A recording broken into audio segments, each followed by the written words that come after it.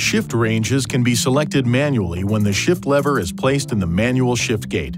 In the manual shift mode, the shift range is displayed on the position indicator in the meter. While in the manual shift mode, moving the selector lever to the plus or up side will shift the transmission to a higher range.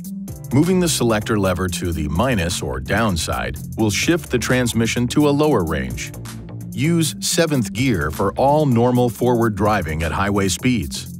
Use 6th and 5th gear when driving up long slopes, or for engine braking when driving down long slopes.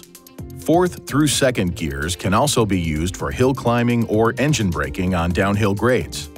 1st gear can be used for climbing steep hills slowly, driving slowly, or for maximum engine braking on steep downhill grades. Do not drive at high speeds for extended periods of time in lower than 7th gear. This reduces fuel economy.